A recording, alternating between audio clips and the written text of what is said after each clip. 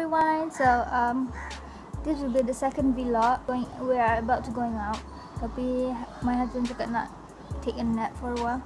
So let's move on to the second vlog, which is about 10 questions, 10 soalan yang selalu perempuan lepas bersalin akan dapat. Okay, soalan yang pertama, bersalin normal ke scissor?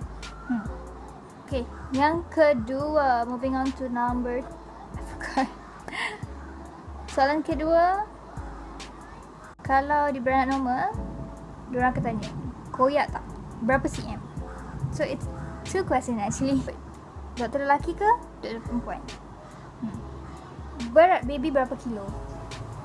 That's number 5 or 4. And then baru diorang katanya baby boy or baby girl. Number 7, bersalin dekat hospital mana? Hospital government or hospital swasta? Okay, next, husband dapat masuk tak tengok waktu bersalin tu? Itu pun diorang tanya. Then diorang akan tanya, sakit tak? Sakit yang macam mana?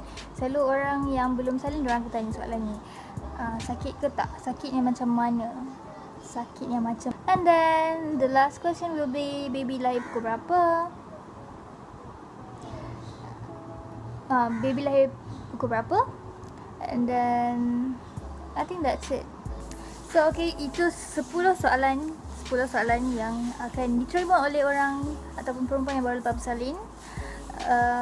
So siapa yang baru nak bersalin, be prepared with these questions.